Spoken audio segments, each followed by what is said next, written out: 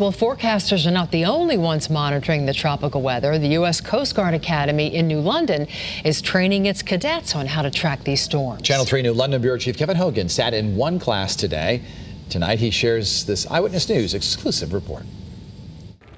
The Coast Guard's motto is Semper Paratus, always ready. When tropical storms or hurricanes form, they're ready for those too.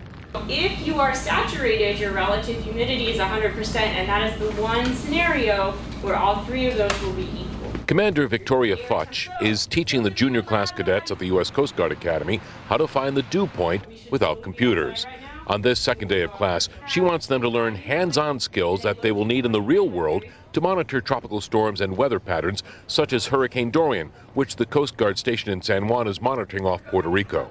How do you figure out where the storm is? What do you do? How do you safely navigate? The Coast Guard came to the rescue 2 years ago when Hurricane Maria slammed Puerto Rico.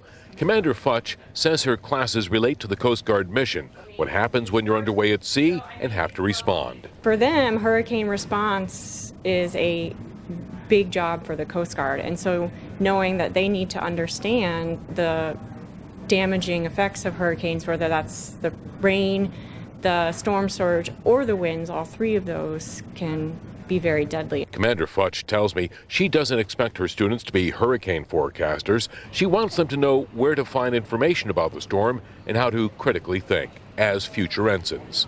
With the Mobile Newsman at the Coast Guard Academy in New London, Kevin Hogan, Channel 3, Eyewitness News.